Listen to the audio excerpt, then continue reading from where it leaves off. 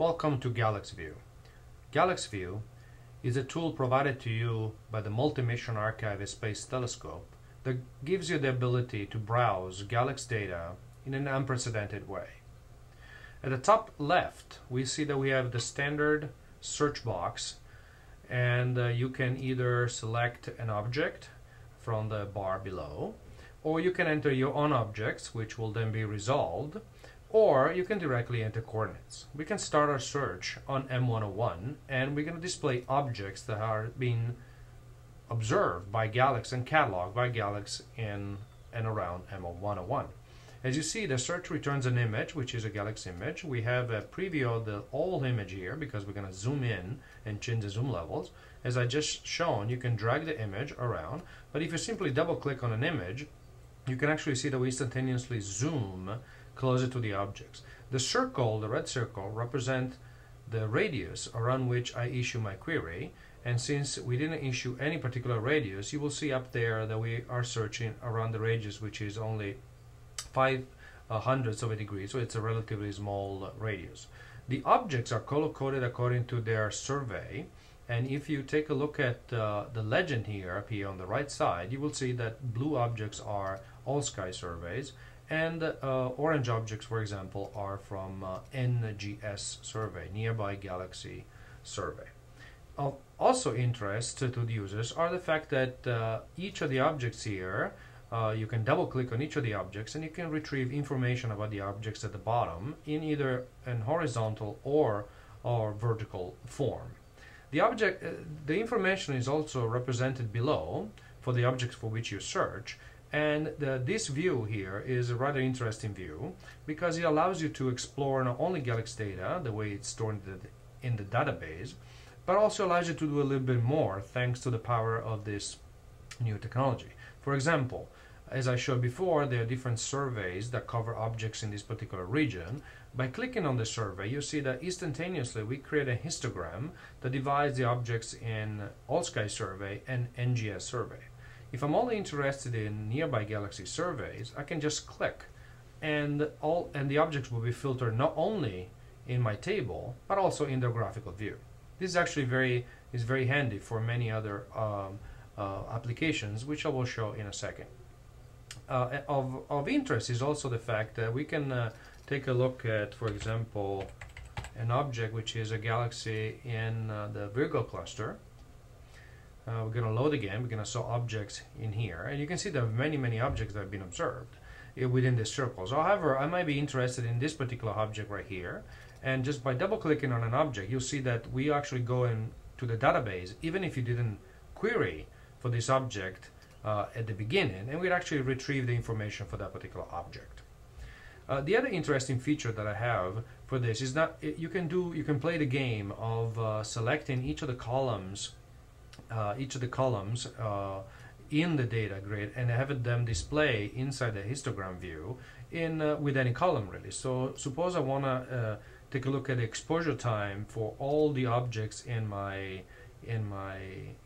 search radius, and you can see that I have objects. I have quite a few objects, more than 111, that have been observed for exposure time in excess of 3,000 seconds.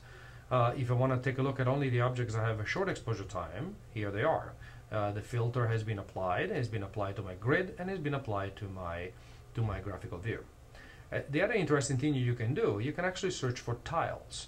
As I search, I will describe to you what tiles are. Tiles are basically 1.2 square degrees or so of Galax data that has been observed in this particular area. And of interest to us is the fact that there have been, as you can see, quite a few surveys that have observed Galax data in the ultraviolet in this particular region of the sky. The Deep Imaging Survey, there's only one. The All Sky Survey has 38 degrees that cover more than 38 degrees that cover this area, and then the NGS survey. By clicking on here, you can see that nothing really happens in here other than the filtering. And the interesting thing is that the name of the tile is displayed here, and then by clicking on this image, the corresponding image up here will be loaded.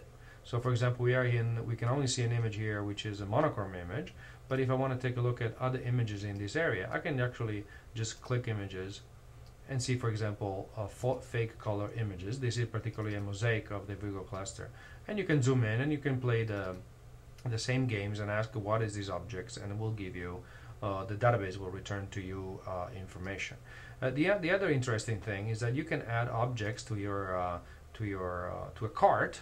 And so I'm going to click here and add a few objects to my cart and show you the cart interface. What the cart interface allows you to do is actually download your data. So I've added a few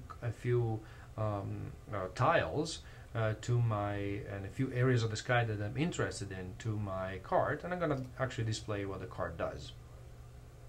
The cart is now loading the information about the object. You can see you have the 4 areas of the sky that I've selected. It tells you how many files are in each of these particular folders.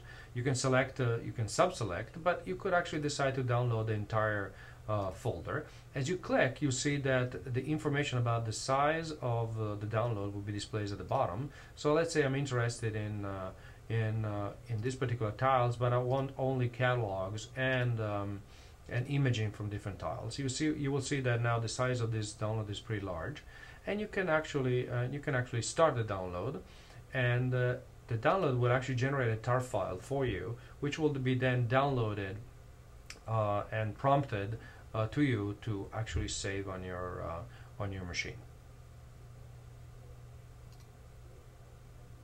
And here's the download. I'm gonna save it on my desktop.